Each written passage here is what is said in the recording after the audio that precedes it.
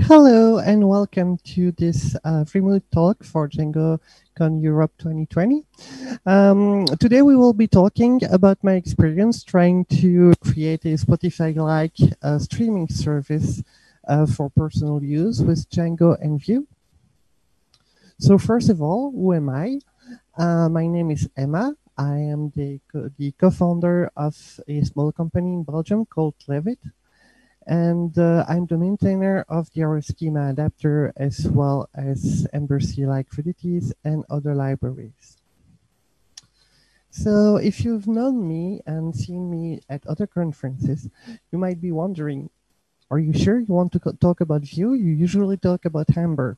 But yeah, I've been submitting talks about Ember for a few years now, and they always get rejected. So I thought, hey, let's try something else and let's try Vue.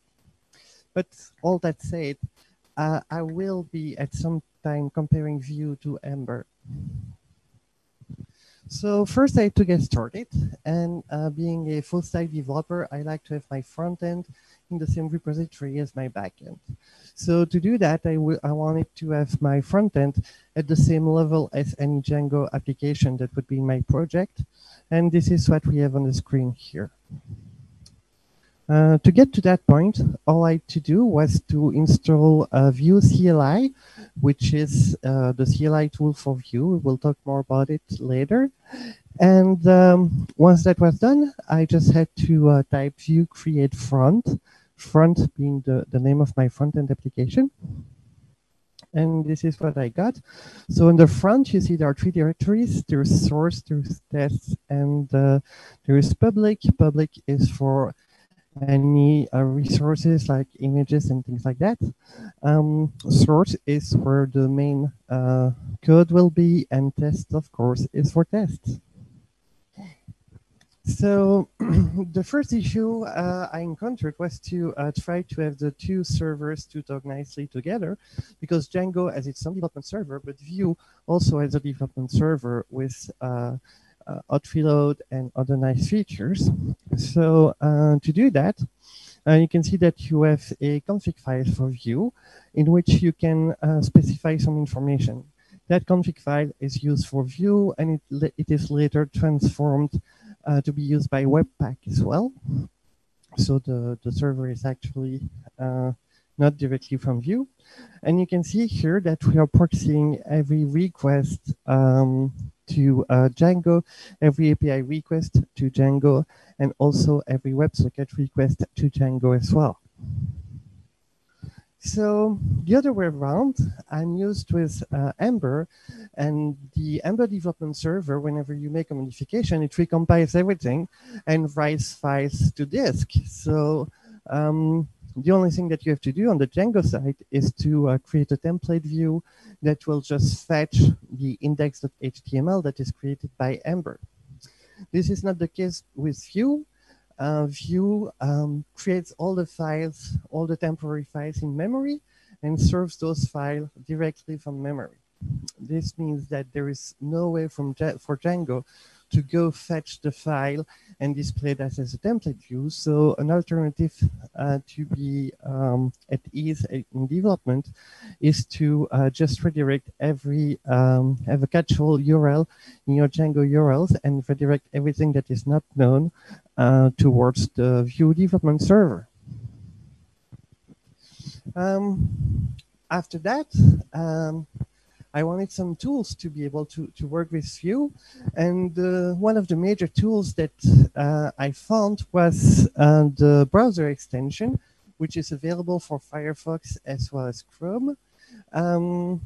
There's a similar tool for Ember, React, Angular. So I knew something like that existed. You can go and get it from the web store for Chrome or for Firefox. And you can see here on the screen that it shows you every single component that is rendered in Vue. If you focus on a component in particular, you can have its properties, its data, everything like that. There are several tabs to look at what happens in different parts of Vue. The next thing that I found really, really useful was the cheat sheet. There is this PDF that's 2 pages long, and that has all the life cycles of all the components, how to pass properties, all the syntax you have to use, and all that. That cheat sheet is available at the URL that you see on your screen, and it is honestly one of the most useful tools that you can have if you're either new to Vue, or if you have not used Vue for a long time, or even if you use Vue along other front-end frameworks, because it's easy to get confused between one and the other. And finally, the next thing that is really useful is the CLI tool.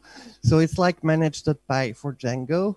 You can use it to create new project, to build your project, to launch a development server.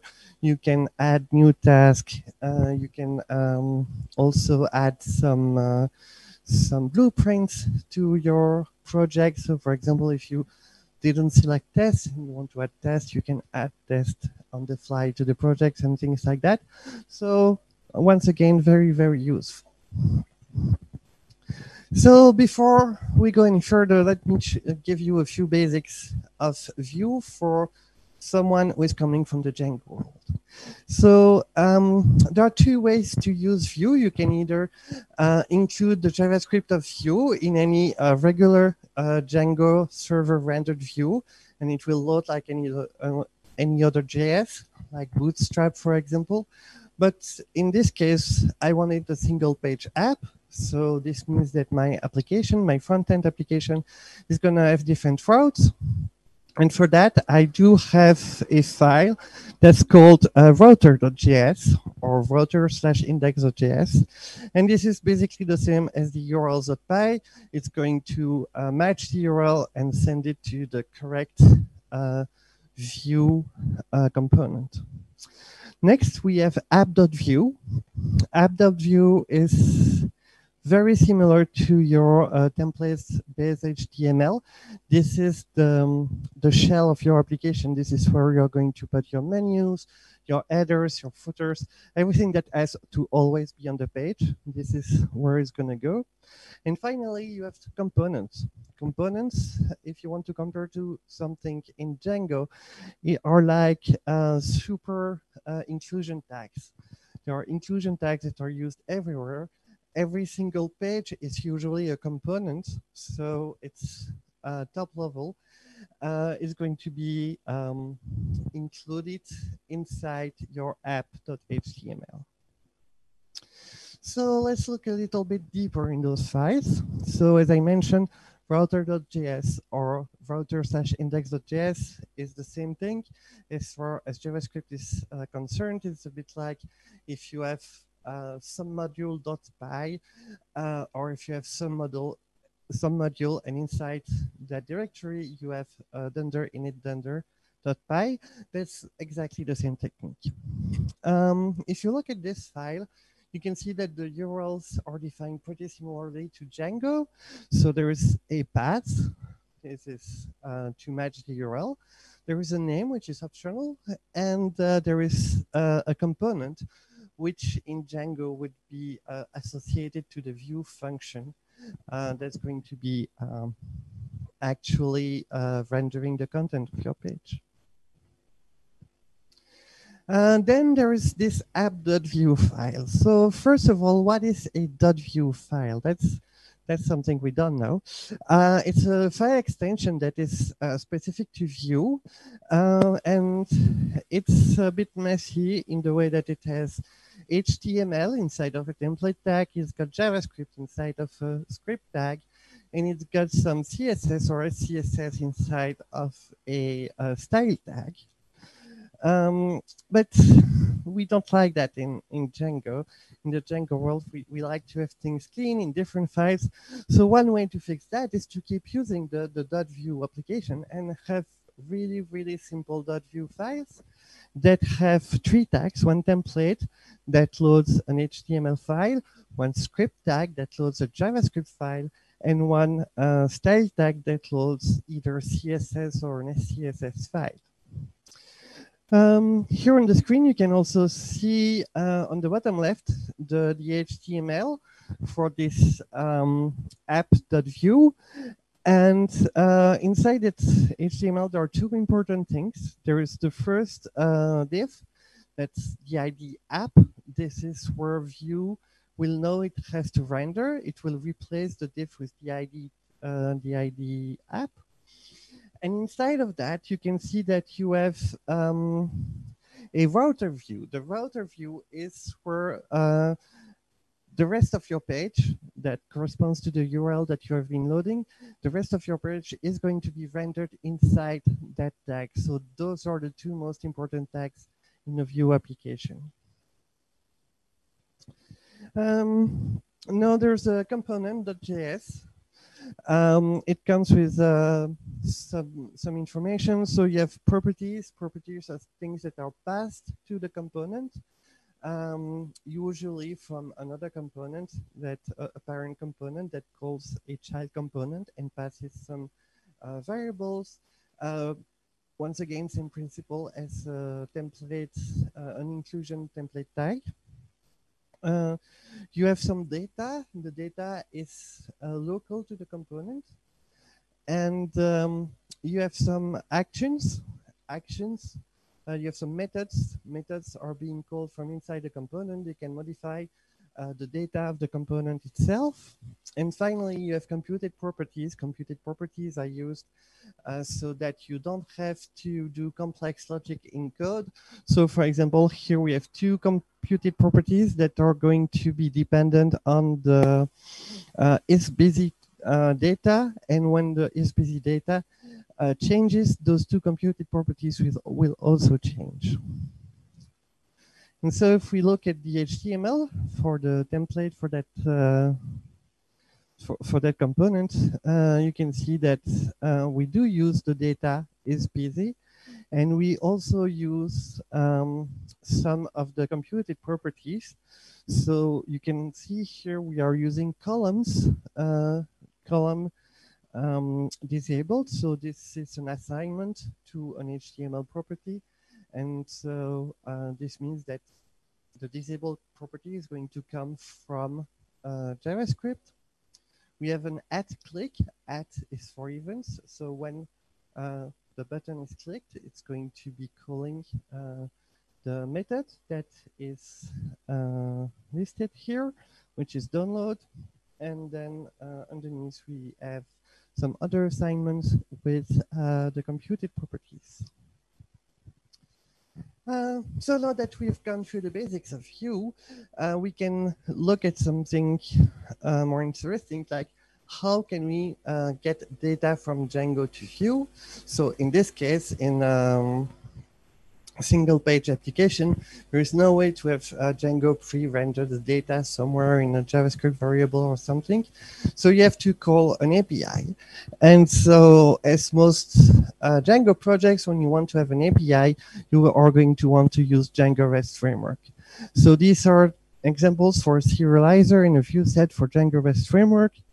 But since I mentioned I was the maintainer of the DRF schema adapter, I'm going to use the DRF schema adapter. And so here is an endpoint that does exactly the same as the two previous Vue set and serializer, plus a few extra features like searching and filtering. Now on the Vue side, there are different ways to do things. The way I found was the most familiar to me as a Django developer or an Ember developer was to use a series of things. First of all, Axios.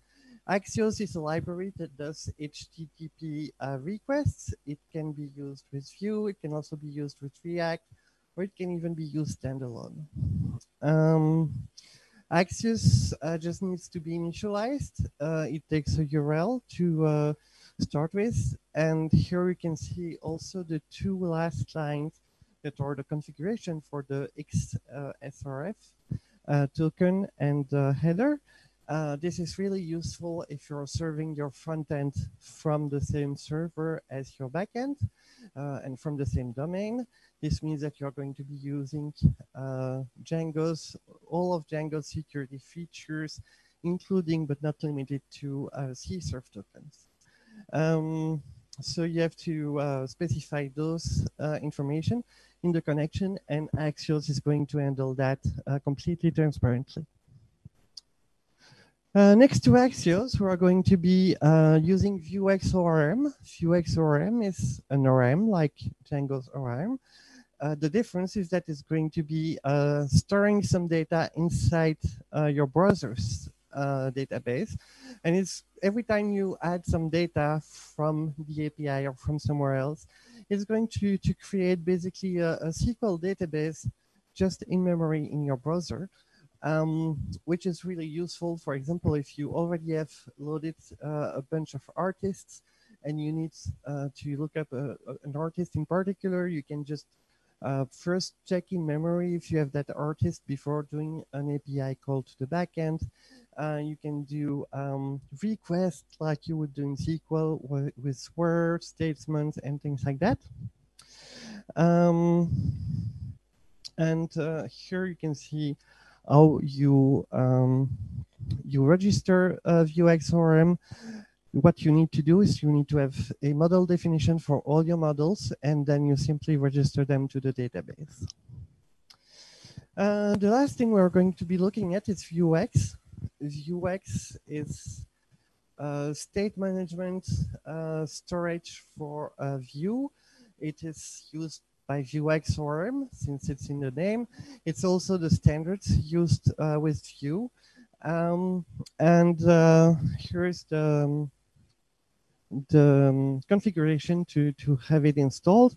And as you see, you can register plugins. And in this case, the plugin that we want to register is the ORM. And finally, as far as the data exchange is concerned, we have the models. This is the artist model, and as you can see, it is very similar to a Django model. So what you do is that you list the properties, the fields of that model. Of course, you don't have as many choices as you have in Django. You basically have a string, number, date, Boolean, and undefined, which is the .attr. But you do have interesting things like one-to-many relationships. So for example, if you look here, you see that the artist has many songs. And this is a relationship, works the same way as a Django relationship or anything else. You can just access it with the dot notation. You can see at the beginning of the file that I'm inheriting from a base.js file. So this is a snippet from the base.js file. It's got some methods that are used everywhere, like fetch all, fetch by ID, filter, things like that.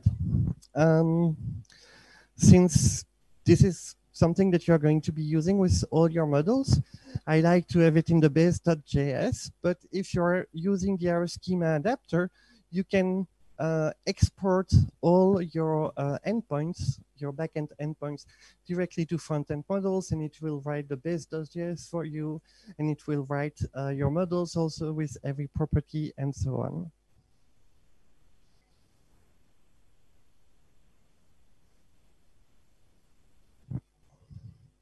So accessing the data in the front end, in the template, as I mentioned, it works exactly like Django. You can use the dot notation. So for example, if you look into this one, we have a list, and it's going to loop over the artist.songs. So all the songs of the artist. And once we have the song, we can use the song.file to get the file, for example. And but you have to be careful. In order to be able to use the dot notation, you have to warn the ORM that you want to load the artist with the song. So if you look at the JS codes at the bottom of the screen, you will see that it is specifying that it loads with song. It also has a where statement to to filter the results. And if you don't use that with, it will not have access to the songs and you will run into trouble. This is a nice way to avoid things like n+1 requests. This can be seen either as a blessing or a curse, but it's how it works. Next, if you want to write a single page application nowadays, most likely you're going to be having some live data. So for example, in this application, which is a streaming service, you want to update the currently playing song, you want to update the list of coming up next songs and all that. So for that, you need a WebSocket. For Django, on the Django side, I picked Django channels, and here's the configuration for Django channels. It's a very standard Django channels configuration. Note that we're using the authentication stack in here, which is always a nice thing. And on the Vue side, there is a package that's called Vue native sockets, which is really handy. What you have to do is to declare the sockets with some the URL is going to connect to some properties, and then the socket is going to be emitting some events. And once an event is emitted, it's going to call a transform or a mutation. So here, for example, when the connection is open, the mutation socket on open is called, and it's going, and you can perform things on open, on message, on things like that. Mutations is a concept which is really important in Vue. It's about the same concept as is in React. This is how you change data. You cannot just simply take some data and change it. Like in Django, you have to go through mutation, which is a concept that I'm not going to explain today because I don't have the time. But if you're going to be using React or Vue, you really need to go in there and understand mutations. Next step is authentication.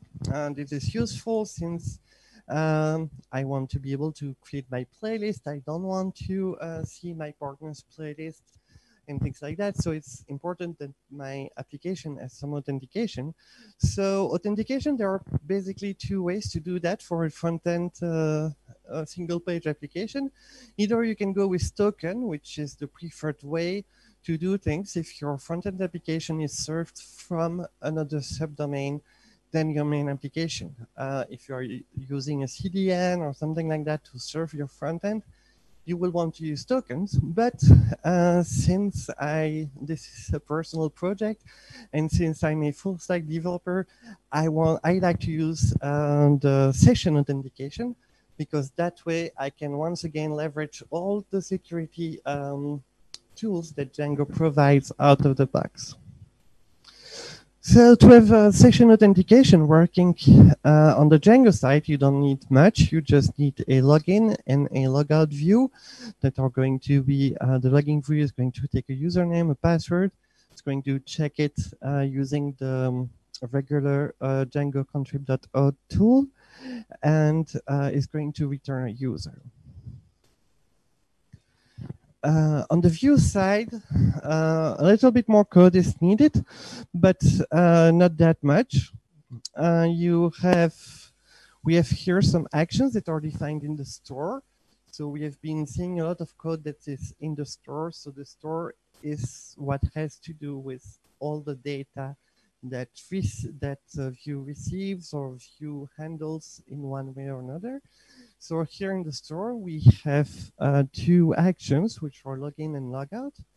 And upon a successful login, we are calling a mutation, which is out success. And that out success is going to update the user that is stored in memory in Vue. So once again, this is a mutation. This is really important to use mutations. But that's the gist of it. So login function, logout function, and then immutation to be able to update your user on the front end. And once your user is updated in the front end, you can use it in a lot of locations. One of the most useful location is in the router, for example. So here you can see a route like the ones that we saw in the beginning, but this one has meta information. Which means require login. Which is called require login. And so you can see at the bottom of the screen, there is this code that is run before each transition from one route to another route. And it will check if that route needs authentication. And if the route needs authentication, we'll check if the user is authenticated. And if the user is not authenticated, it will redirect the user to the login page instead of showing them the page that they were asking to see. So now we're going to be doing a demo.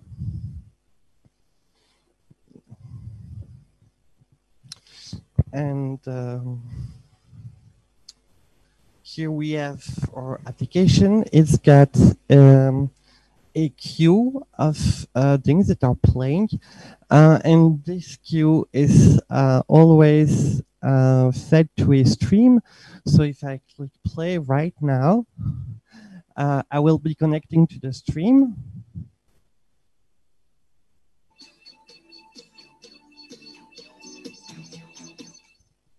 Which is, if you recognize the song, it is the one that is said is playing. So why did I want to stream? I wanted to stream so I can be listening to a playlist on my computer and then go to the living room and switch on my media player and retrieve the stream or where it was playing. No, this is of course not the only thing that this thing do. You can search for information. So I just searched for girl, I got an artist, I got several songs. With these songs, I can just add them to the playlist. For example, if I go looking at an artist, this one doesn't have any songs. But if I go look at Madonna, I see that I have 2 songs from Madonna. I also have her full biography, which comes from Last.fm. Since this is for personal use, something else I wanted was to be able to download things from YouTube, so I can make a search on YouTube. And here I've got my YouTube search results. Once I have them, I can download one of the songs. This is going to take a minute or two. And once the song is going to be downloaded, it's going to be available in my playlist. And this is the demo effect. This one didn't download. Let me try to download another one. Maybe all my bandwidth is being taken by the stream from the conference. I'm not sure. Let's see what happens here. Yes, the song has been downloaded, and now I can just click play, and here is my song playing.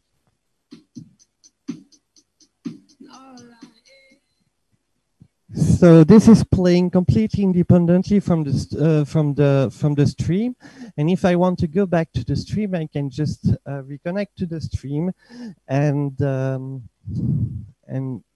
get back to my regular stream. This works completely independently, and yeah, here is the stream that's back up. It is still playing the same song.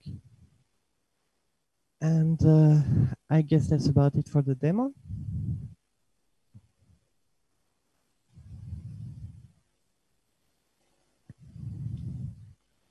So now let's move to the conclusion. So the conclusion is that streaming is hard. The major issue I got with this application is that I thought I could just push every MP3 song to the stream and it would work correctly.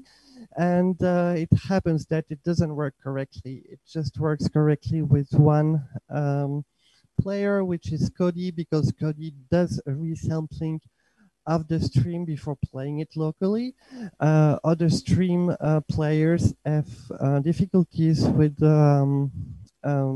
having the stream when changing from one MP3 to the next, changing bit rates or changing encoding or things like that. So the stream finally is the worst part of it. Right now, it's still not working properly except on Kodi, which is an issue. But yeah, unless I ask Django to do the same work as Kodi and resample everything before streaming, I don't see that there's a good solution to that, except re-encoding all my MP3s myself to make sure that they are of the same bitrate and everything. The next conclusion is that, as you've seen, Vue is not that different from Django. If you are using the tools that I showed you, you can easily go from Django to Vue. Yes, it's JavaScript, it's another language, but it really uses the same concepts as Django. And another thing you have to be looking at, of course, is the data. Don't forget that while using Vuex ORM, you are going to be using local data, and the local data is not always the same as the data in the backend. So you have to make sure to refresh that data often. And finally, mutations. Mutation is a concept that is completely foreign to Django developer. Maybe you can try to think about it like if you're changing information on a model in a view on Django, it will not be in the database accessible to another view until you push the save. You call the save method. So that's a mutation. And I've run a little bit over time, so we can now go to the Q&A. And that's it for the talk. Thank you for listening. Thank you to the organizers who did a really wonderful job and were really understanding of technical issues.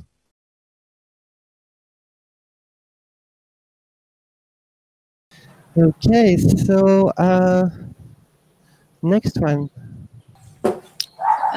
Yeah, I have some about the ORM. Like I never worked with that, so I don't much idea how this ORM in the front end works. But I suspect it should be more like efficient or some way. Instead of using like a store, I guess the Vue store is something similar with the store we use in React. I mean, it's like a huge data object with like all the data you have in memory. So like, do you have any idea of like a guideline to choose between like I want this data of mine stored in this ORM in the front end, or as a like in the store object? Yeah. The ORM is part of the store object. So if you're using the ORM, you're going to be using the store. It is it's a double-edged sword. So if you start loading a bunch of data, if you load your entire backend database in the front end, your browser is going to be slow, it's going to be using a lot of memory. That's not going to be good. Although, if you look at most Postgres databases, for example, a lot of them could actually be running in memory on most computers nowadays. If you're using Chrome, anyway, you're using 4 or 8 gigs of RAM just for Chrome. So it might not be that much of a problem, because that store is going to be removed whenever you close the page. Now, if you really don't want to use all that memory, you can directly use Axios, which is the part that does HTTP requests. And you can just directly use Axios in your Vue component to load the data, not put it in the store, and use it directly in your component. That way, it's not going to be stored inside that store, but this means that every time you will need that data, you will have to do a backend request, which is going to be taking a lot more resources than just going back to the store if this is something that you already have loaded in a previous request. Cool. Okay, so if that answers your question, I don't know who's next. Well, I have a question. Yes. Yes, hello, I'm Jens from the Passive House Institute. We are also going to implement Vue.js together with Django. But now we are going for GraphQL. Do you have any idea, or why did you choose Django REST framework over GraphQL, or do you have any tips on that, or what should be different? I do not have some tips on GraphQL. My personal take on GraphQL is that I do not like it. The reason I do not like it is that it's really easy for anybody to forge a request in GraphQL that will just completely kill your backend server. Okay. It is possible in GraphQL to ask from some data to force the backend to make some joins on the database, and if you craft, if you look at the requests that go by in the browser, and you craft something, you can request the whole database at once with GraphQL. There are mechanisms in GraphQL to prevent that from happening, but in GraphQL, if you're writing your API in GraphQL, you do have to always have that information in mind, that security concerns, you always have to have that in mind, which is something that you don't need to have in mind with Django REST framework, because you can, the user can only request whatever you say that they can request. So this is why I usually go for Django REST framework and not GraphQL. So I've not looked into the GraphQL options, and I'm sure there are some perfectly nice libraries in Vue to use GraphQL, but I cannot help you with that. Okay, thank you. But it's also good information. Well, I've also experience with Django REST framework. Okay, then we can think about it. Okay, thank you very much for this information. You're welcome. Next person.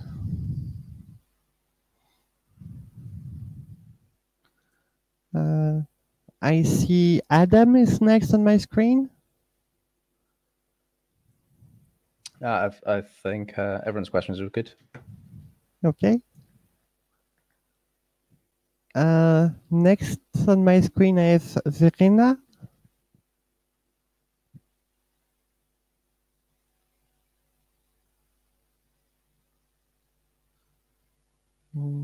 Verena, you are muted.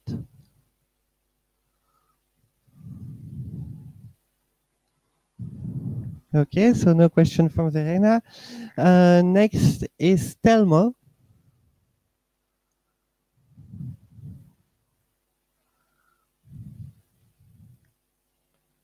Okay, no question from Telmo. Volker? No, I didn't really have a question. I was interested actually in the thing that you are showing now, the synchronization with the backend. But I think the base model you're showing right now is answering that. Okay. So thank you. Welcome. I'm sorry, this was for Volker. I thought you said Wouter, which is my name. Oh, don't worry. It's okay. I'm fine Okay. as long as I get one question. Okay, may I? It's Volker. I was too slow to unmute my microphone. I have a question with regards to the Vuex ORM and the local forage plugin. The local forage plugin allows to use the indexed DB in the browser for offline storage. Do you have any experience with storing offline data using this combination? Yes, most of the time the data I want to store offline is the user information. So, as I said, when you log in, you receive the user information. So, something I do is that I store the user information locally in the browser. So next time, and offline. So next time you open that page, I look into the information. I say, oh, we already have a user. So let me just try to make a request to the backend and see if we're still authenticated. Since we're using session authentication, so there is, I have an endpoint that is called me, and so what I do is that with this information, I make a call to the backend to that endpoint. Either I get a 403 response, which means that I'm not authenticated on the backend anymore. Either I get a 200 response. If I get a 200 response, and the data from that response is different from the user that I have stored in the offline storage, I will log out the user. And if the data is the same, I will keep the user on, and so that user can be usually I've got a user model, and I'm storing the user model from the Vuex ORM data. Okay, that's quite nice. Do you use token authentication in any project that you do? I do use token authentication, but not in any Vue project currently. Oh, sorry, but no, it's okay. I'm probably going to use one starting next week, but so far I've been using token authentication on other projects that were using Angular, React, and Ember, but I don't think I've ever done one with Vue. It's pretty similar from what I've read. It's pretty similar to any other front-end authentication framework. So there are libraries for using auth, for example, or if you are using the Django REST framework token, so the permanent token, you can use that. I'm going to go back. Yes? Yes. I do use token-based authentication in a project. Yes. So if you are interested in an exchange besides this web conference right now, then you can contact me on Slack. Okay. Okay. Okay, because yeah. I'm using Django Knox, because the base token authentication of Django REST framework allows only for one token, and that is not encrypted in the database. So we changed to Django REST Knox in this case, because there can be multiple tokens and they're encrypted in the database. Okay, that's nice. Okay. Okay. Thank you very much. Thank you. And so